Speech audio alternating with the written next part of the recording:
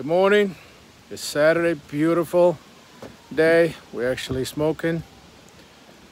We got some amazing fire going on. I'll show you some pictures later on based on how we do it. This is my smoker and we got a temp. So technically it's 116. I want to get up to 200. Max is 240. So you want to be between 200 and 240. These outside, they're the temperature outside. I got two of them. One of them was not working, but I guess now they're both working at the same time. And this is pretty much how it looks.